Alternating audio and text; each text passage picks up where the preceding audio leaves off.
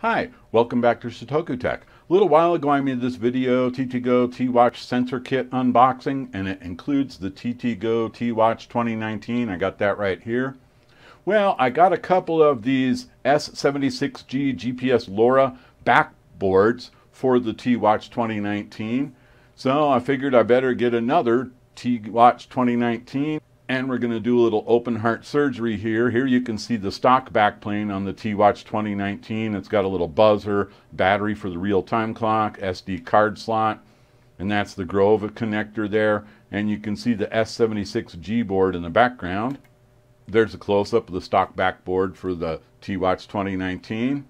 Here's a close-up of the S76 board.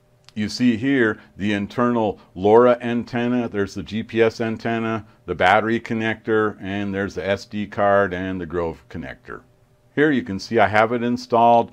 There's the ribbon cable, and the white line on the ribbon cable is nice and neatly parallel with the connector there, and we're ready to close up the patient. So now we're going to check out some of the example sketches from the TTGO T-Watch library. Make sure to watch my TTGO T-Watch 2020 Arduino IDE video to learn how to prepare the Arduino IDE to run TTGO T-Watch example sketches. And we're going to run the S76G LoRa example sketch and the GPS example sketch. You see those right here. So let's check it out. So in the S7XG LoRa sketch, you just need to come in and uncomment the LILYGO T-Watch 2019 with touch, and then you're ready to upload that. And let's check it out. Okay, so we've loaded that S7XG LoRa sketch on both of these T-Watch 2019s with the GPS LoRa backplanes. So let's see how that works out. You can see there's three buttons. There's sender, receiver, and GPS. So I'm going to press receiver on this one, and there's nothing on the screen. Then I'm going to press sender on this one. So now you see basically it's that same TTGO LoRa Hello World thing going on there. The sender sends, the receiver receives. Now you can switch between modes by pushing the user button, which is the middle button, and that brings us back to the menu. I'm going to go ahead and push the GPS button now. I'll do the same thing on this one. We'll see. And right now it just says it's positioning. We'll wait and let them figure out where they're at.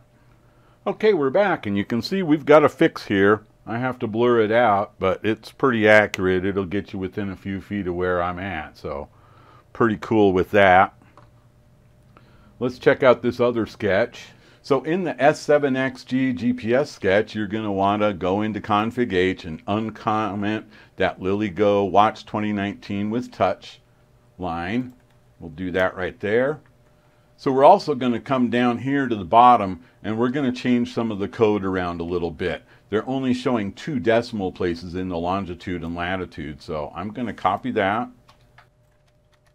I'm going to paste it in again. Now I'm going to set this to 4, and I'm going to create a single line for longitude and a single line for latitude. We'll set this to 4.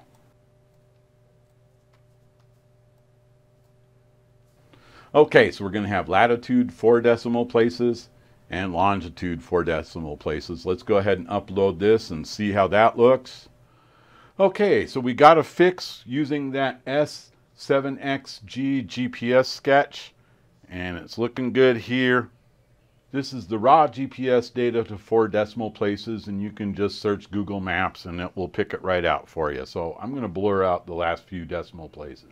Okay, well, I hope you enjoyed checking out a couple of example sketches with this T-Watch GPS+LoRa S76 backplane for the T-Watch 2019. Stay tuned, and I'm going to come up with some combined code for the GPS and the LoRa that will transmit GPS data from one T-Watch to the other. All right, thank you very much. Give this video a like, click down below for the links in the description, click up here to subscribe, and click over here to check out the TTGO playlist. Thank you very much. Thank you for watching Shitoku Tech. Please subscribe, comment, like, and share.